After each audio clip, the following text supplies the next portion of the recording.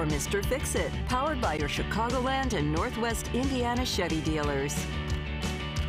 Mr. Fix-It is here. Good morning, Lou. Good morning. How are you? Good. I've got a couple of solutions for maybe some problems that people have that drive them crazy. And the biggest one, I was talking with a woman yesterday about a major mold issue that she was having up in her roof. Okay. So she went up in her attic space and saw all this mold on the backside and wanted a recommendation for a professional, and there are plenty of companies to do that. But I want to give you, if this is an issue that you're having, some things that you can do immediately so that you can solve the problem and kind of rest easy until someone gets there. This is a product called Concrobium Mold Control. I talked about this product on the show before. It is, they hate when I say this, but I could put this in a shot glass and you could drink it and it would be safe for you to drink. It tastes terrible, but you could. I don't want you to do that. Nobody's drinking anything. That at home. But what it is, it's a sodium carbonate mix, and when you spray it on mold or mildew, on porous surfaces, it crushes it, it kills it right away. Great. Now, a lot of people reach for bleach and water. Bleach actually is, because it's so much water, adds to the problem. So start with this first. Okay. Once this dries, this is a mold killing paint. And this, oh, see, I had to move it. I had to move it. You told me not to touch it, and I had to move it. See? Oh, right. Okay, here, I'll go a little closer. There you go. Now, this is now here's the focus, I'm sorry.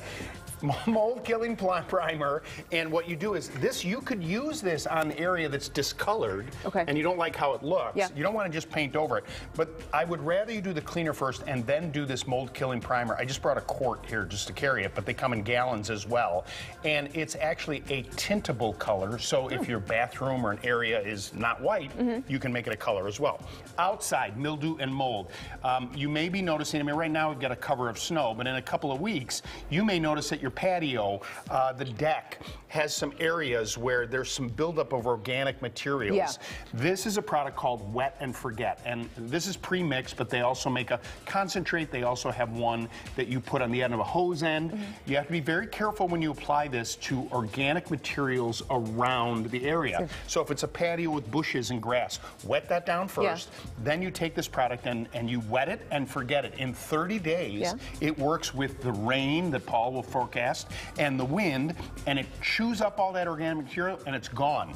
Patios, decks, roofs, you name it, you can use it on there. Glass shower door at your house? Yes. How's it looking? Hey, yeah, right. You can't get anything off of it. This is a product called Bright and Clean, and what you do with this, it's a powder. You put it on a microfiber damp towel, and you wipe it on the glass back and forth. It'll be sparkling clean. Right. And finally, for those with teenagers that have take the showers forever, this is a switch you're going to replace on your fan. It's going to sense the moisture in the bathroom. Oh, nice. And even when you head off to work, it keeps the fan running until the moisture level comes down, so you don't need any of these products to treat mildew and mold. All right, good tips, Lou. Thank you. You can check out Lou, House Smarts, on Saturday afternoons on WGN at 3:30. Lou is also on WGN Radio with his show House Smarts Radio. Well, listen tomorrow. Good show tomorrow. All right, catch it on Saturdays Extra from special. 6 to 10 a.m. That was a good tease, Lou. Thank you. Hey, Paul. Hey there, it's Friday.